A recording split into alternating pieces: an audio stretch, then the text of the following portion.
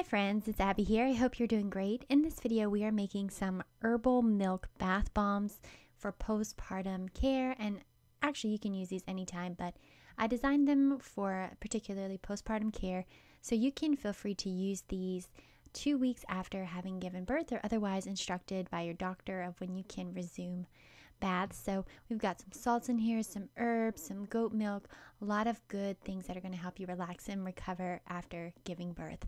So what you're going to need are some of these herbs, some calendula flowers, also some red raspberry leaf tea, and then I'm going to infuse these herbs into this olive oil using my slow cooker to do this, set on the low function. And then you're also going to need a glass jar, such as a mason jar, and we're going to do half and half of these herbs into your jar, and then you're going to fill the jar up with the olive oil so that it covers the herbs.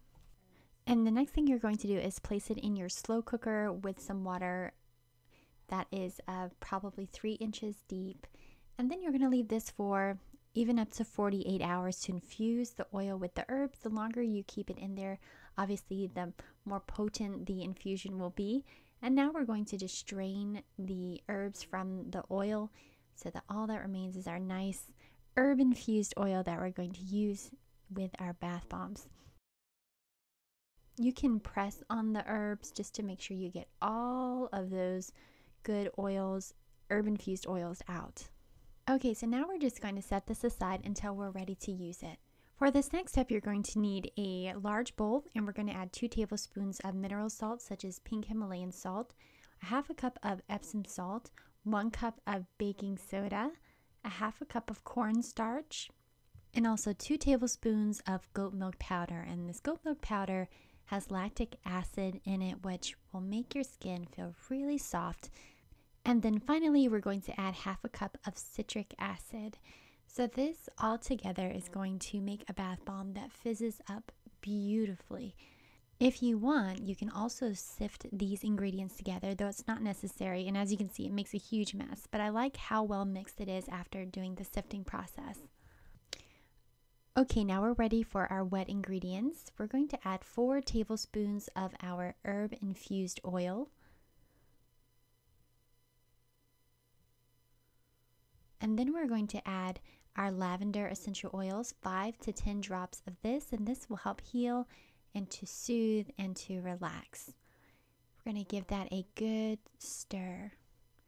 Now we're going to just drizzle this over our dry mixture and give that a good mix.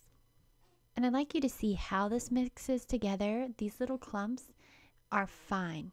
You can just try to press them out with your spoon, but as you see, they will not perfectly mix in with the dry ingredients.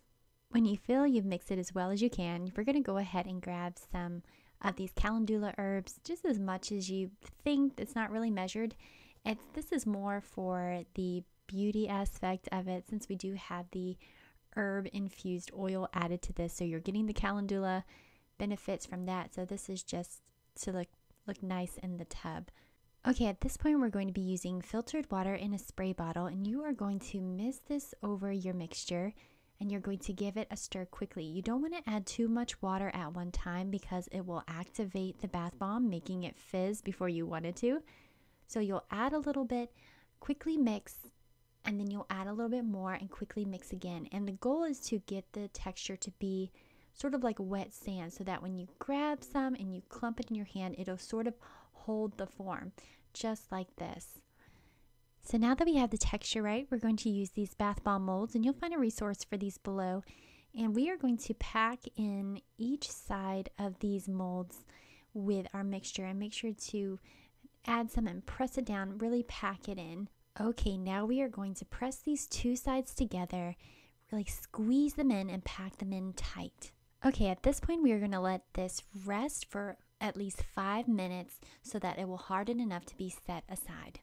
After our 5 minutes are up, we are going to carefully take the mold apart to release our bath bomb, and this will need to rest an additional 24 hours. Now, if you have any crazy herbs sticking out, you can trim these with scissors. That's what I ended up doing with this bath bomb. and it looks really beautiful when it's all finished. So we're going to go ahead and set this aside and work on our next bath bombs and see how many we can get out of this batch. And here they are. They turned out beautifully, especially after I trimmed the edges. So this is 24 hours later. They're nice and hard. You can wrap them in plastic wrap, and then I have free printable labels for you if you would like to make these for a friend or just make them look nice for yourself. And this is a part of my whole postpartum care DIY all natural kit. If you would like to check out any of these other projects, these are so nice to come home to use after the whole process of labor and delivery. It's just kind of nice to have some pampering items. Some of them are my must-haves, for postpartum recovery, and then the others are just kind of nice to haves. This bath bomb is kind of a nice to have and would make a great gift for someone. Well, friends, thank you so much for joining me today. Bye.